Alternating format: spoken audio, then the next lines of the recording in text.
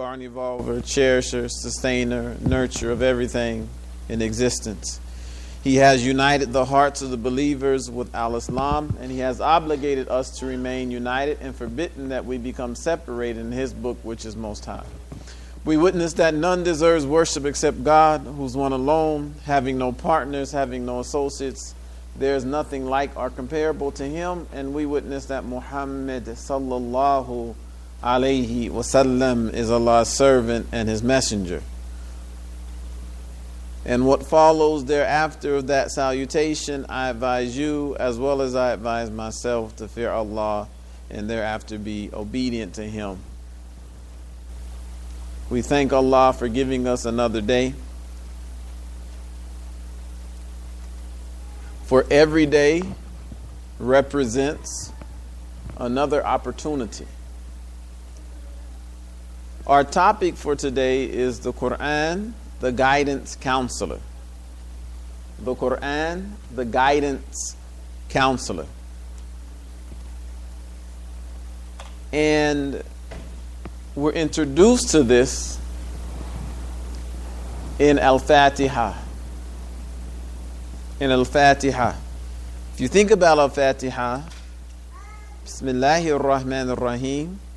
Alhamdulillahi Rabbil Alameen, Ar-Rahmanir Rahim, Maliki Yawmiddin, Iyaka na'budu wa iyaka nasta'een, Ihdina as-sirata mustaqim. The only request in Al-Fatiha, this is the only request. And we know that Al-Fatiha is called Ummul Quran, the mother of the book, or the essence, that which contains the essence of the Quran. So Al-Fatiha has the logic. If you read Al-Fatiha, you will see what the essence of the Quran in this ayah, in this surah, And the only thing we ask for, Ihdina as-sirata mustaqim. Ihdina as-sirata mustaqim. Guide us. Hudan. Guide us. To give us guidance.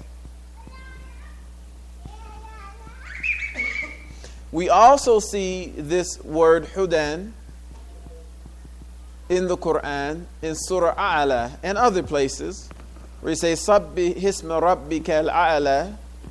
Glorify the name of your guardian Lord the Most High, Alladhi khalaqa fasawwa. He is the one that created you and gave you shape. Alladhi qaddara fahada. And he is the one that ordained things and gave you guidance. As human beings, we often look for guidance. Just think about your own life. And how many times in your day-to-day life, when you face circumstances and situations for which you need guidance. Okay? Now, most of us nowadays, we use our cell phone whenever we're trying to get any place. We put it on our GPS. And most of us today, without a GPS, we'd be lost. And there's some younger children, they don't know how to use maps, because their whole life has been centered around a GPS. Okay? It's a guidance. Okay? It's a guidance system. It's a way to guide you. So in life, we need guidance, especially when we're faced with circumstances that, one, we're unsure of, two, that we lack knowledge about, three, where we don't want to make error and we don't want to make mistakes. So our dua in Al-Fatiha is Ihdina as-sirata mustaqim. Guide us on the straight path. And the first thing to notice about this dua is not selfish. It's not selfish. You don't say Ihdini, Ihdinas Siratim Mustaqim. You could say that. Somebody could say that. Guide me. If I said Ihdini, it would be singular. me. But we don't say that. We say ihdinas, guide us to the straight path, indicating the importance of the group, of the congregation, of the masses. That our prayer, our dua for guidance, and the Quran as a book of guidance is not a book of guidance just to one or two individuals. The Quran is a book of guidance to humanity, and even more in particular to those who fear God. ذَلِكَ الْكِتَابُ لَا رَيْبَ فِيهِ هُدًى لِلْمُتَّقِينَ. This is the book. Actually, that is the book. ذَلِكَ is pointing at something. If I say hada, that would be this. هذه or hada, that would be this. ذَلِكَ, you're pointing at something. ذَلِكَ الْكِتَابُ لَا رَيْبَ فِيهِ هُدًى لِلْمُتَّقِينَ. That is the book, in it guidance for those who fear God. And guidance I want to give to you as an acronym of 8 things that the Quran offers you. In English, guidance. As an acronym for 8 things the Quran offers you. Number 1, it offers you guidance. Number 2, it offers you understanding, or gives you understanding. 3, it gives you insight. It gives you insight. D, it gives you determination. It gives you determination. I'm sorry. It gives you definition. It gives you definition. A, it helps you appreciate things. It helps you have the proper appreciation.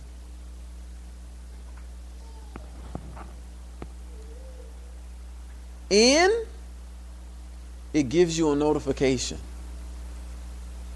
It gives you a notification. C, it teaches you how to cultivate.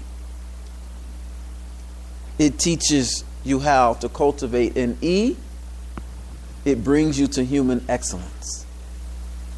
It brings you to human excellence. So first, what do we need guidance on? How to be a human being. First, that's the first thing we need guidance in our lives. Many of us, before God guided us to the Quran and the life example of Muhammad sallallahu alaihi wasallam, born Muslim or not born Muslim, when you're born Muslim, you still have to be guided. Just look in the world right now. Whole lot of people born Muslim have names that have the Quran as their origin, can trace Islam in their family for centuries, and their behavior is not reflective of human decency. Their behavior and their expression is not in line with the best life for the human being. So the Quran teaches us how to be human. And those of us who weren't born Muslim, think where you were 15, 20 years ago. Now, if you were born Muslim, I'm going to give you, all of us that were born Muslim, we get a benefit of the doubt. We get a benefit of doubt. And some of you who weren't born Muslim, you were decent human beings before you ever accepted Islam. The only thing that was wrong was your theology. But your moral life and your behavior was excellent. Let's not assume that everybody who converted was a savage or some uncivilized person before they converted to Islam. We see that in Muhammad the Prophet sallallahu alaihi wasallam, decent human being. We see this in Abu Bakr, decent human being. We see this in Bilal, decent human being. We see this in many of the companions of our Prophet Muhammad sallallahu alaihi wasallam, and many people who converted to Islam. As a matter of fact, there are some of you who converted to Islam that your behavior was more reflective of human beings, of decent human beings, than many of us who were born Muslim. And even today, your behavior was more reflective of decent human behavior before you became Muslim than many today. And the only thing, and some of you were not even mushriks. We make that assumption too. We make the assumption that everybody that converted to Islam, for some reason, before they accepted Islam, they were polytheists. Many of you never believed in Christianity or whatever religion you were raised in.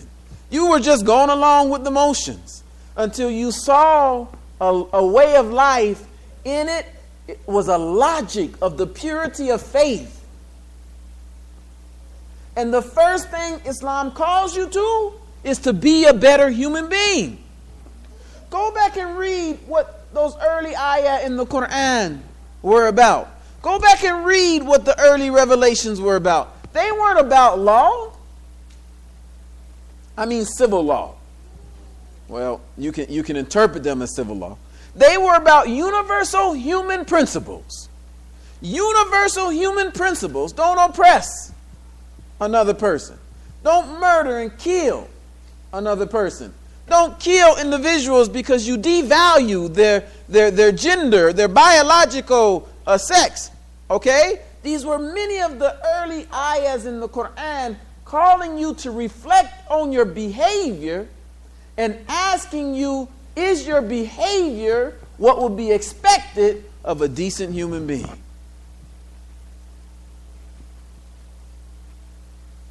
And another emphasis of those early ayah of Quran and surah of Quran was for you to build a relationship with God.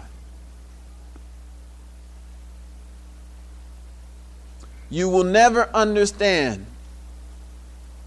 in full what it means for you to be a human being if you don't build a relationship with the one that designed you and gave you life.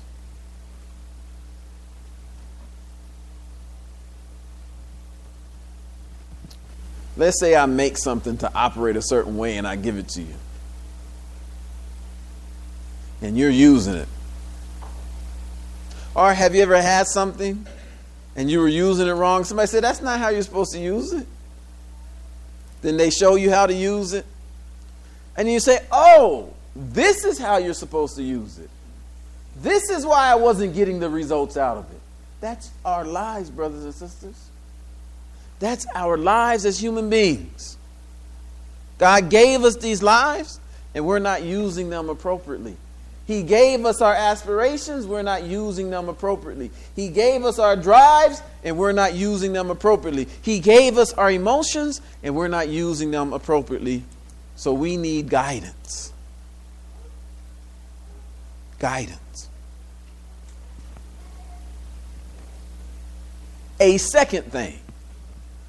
I won't say the second thing. We can't number the things the Quran offers us. We can't number them. If we were to sit down and try to write down all the blessings of the Quran, we can't number them. We don't even understand the Quran fully yet. Now, I know some people will tell you they fully understand it. They have they're upon the haqq. They have some people call themselves Shaykhul Islam. The Shaykh of Islam is Shaykhul Shuyukh. The Shaykh of all sheikhs, right? These titles that we give each other, right? We don't fully understand the Quran. Allah says in Quran, and of the knowledge mankind has only been given a little. And that was just as true today, it's just as true today as it was 1400 years ago. And look how much more we know today compared to what we knew 1400 years ago. So we're still given a little. The Quran comes to give us understanding. You know, understand is a word. If I split it apart, I can make it two words, right? Under and stand. Right.